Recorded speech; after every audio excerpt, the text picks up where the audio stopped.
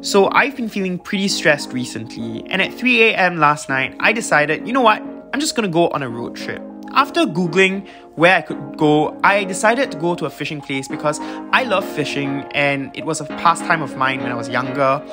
And I decided to go to the Australian rainbow trout farm.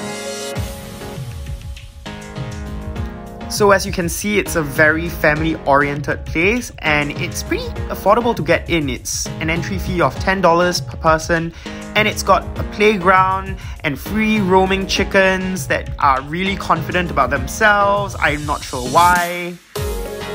So turns out this fishing place wasn't just a fishing place, it was a farm. And this farm sells eggs of these chickens. And these chickens are really beautiful. I mean, look at the plumage.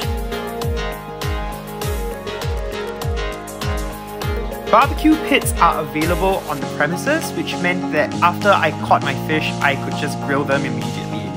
So, with my gastronomic ambition, I decided to head down to the ponds to try my luck. So, the staff will help clean and gut your fish after you've caught it, and you cannot throw back any fish.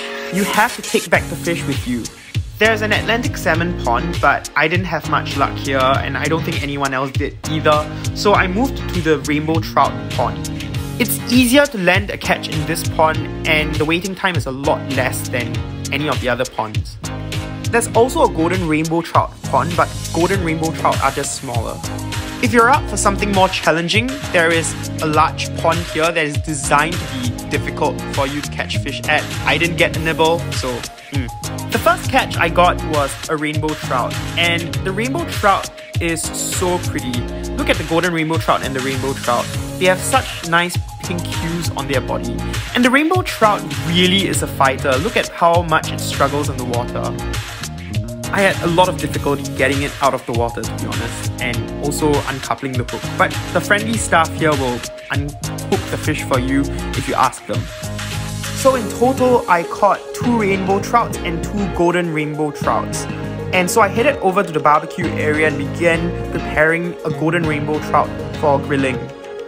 And look at that sizzle! If you're doing a barbecue immediately after catching a fish, I recommend bringing wet wipes and a barbecue grill wipe as well. Lunch was so good, the fish was awesome.